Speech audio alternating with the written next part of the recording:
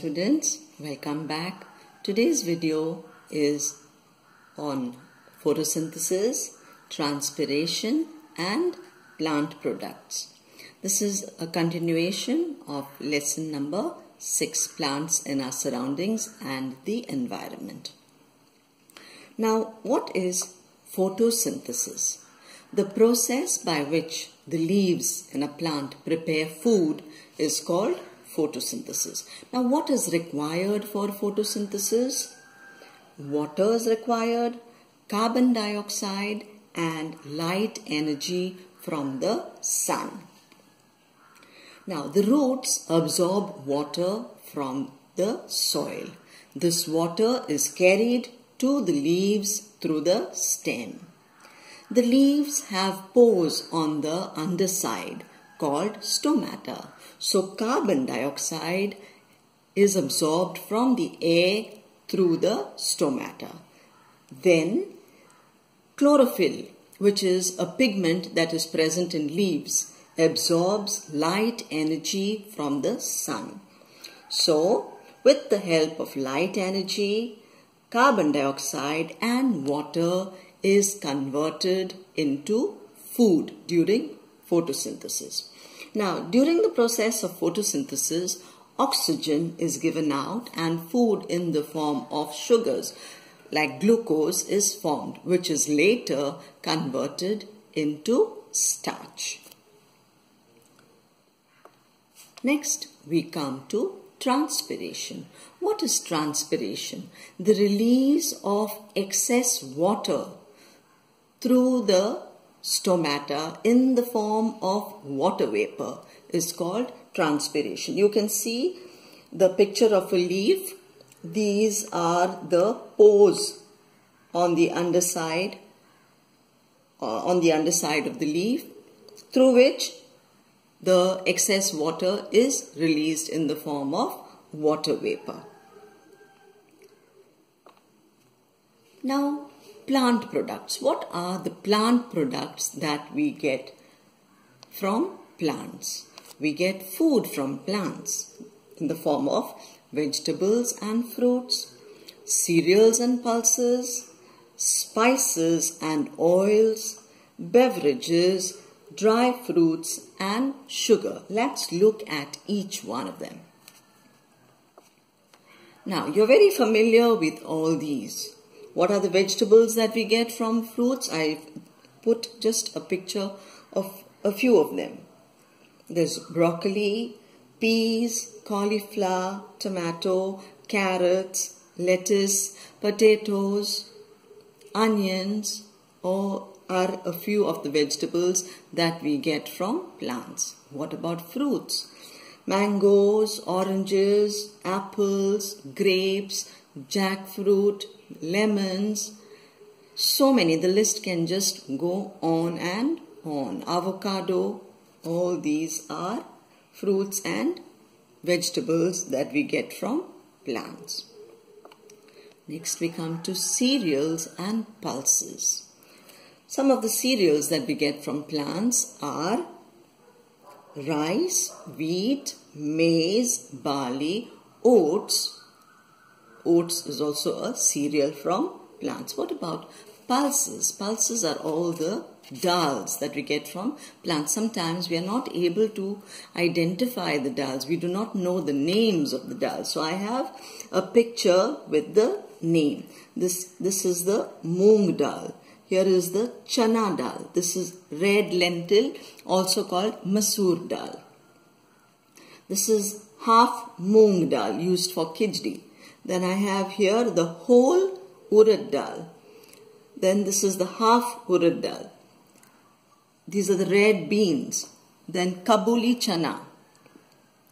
Then this is moong, tur dal, soya beans and moth beans.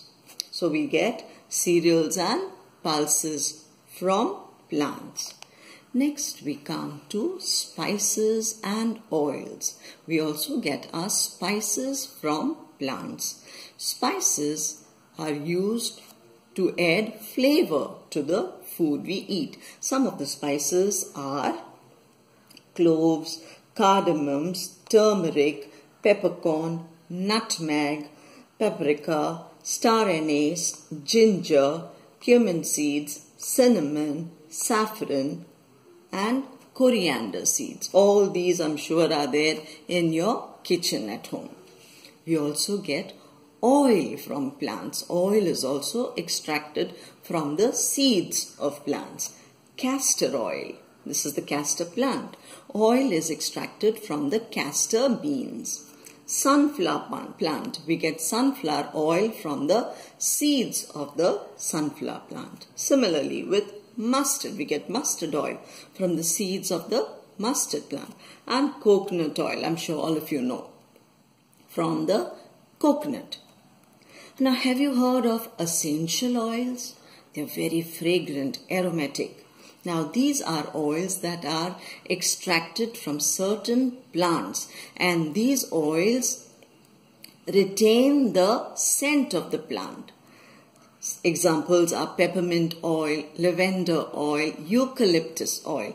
These are called essential oils, and they are extracted from the flowers, from the leaves, from the bark, and even from the root of certain plants.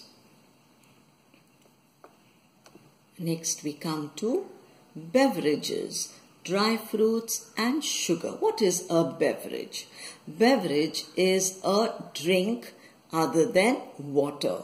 Potable drink means that is safe for drinking. Now, two beverage crops, very important major beverage crops in India are tea and coffee. We get coffee from the coffee beans and tea from the tea leaves. Next is dry fruits. All of you are familiar with dry fruits. Cashew nuts, pistas, almonds, then walnuts are all examples of dry fruits. Sugar. We also get sugar. Sugar is extracted from certain plants. Example, sugarcane and the sugar beet plant. In the case of sugarcane, now during photosynthesis, sugar is produced in the leaves of the plant. That sugar is stored in the stem of the sugarcane plant. Have you ever had sugarcane juice? It's very sweet. So what is done? The stalks are cut or the stems are cut. They're taken to the factory. Juice is extracted from the cane and then it is crystallized to form sugar. In the case of the sugar beet plant, the root is used to extract sugar. Next, we come to other uses of plants. Now, what are the other things that we get from plants? We get wood from plants or from trees for making furniture. We get fiber from plants in order to make clothes, bags, etc. We also get paper from plants, rubber as well, and gum. And some plants are also used as medicines. Let us see. Wood from plants. Now, trees like oak, teak, pine give very strong wood that is used to make furniture. It's cut into logs and then is made into furniture. This is the oak tree, teak tree and the pine tree. Next we come to fibers. Some plants give us fibers that are strong enough to make cloth. For example, cotton. What do we do with the cotton fiber?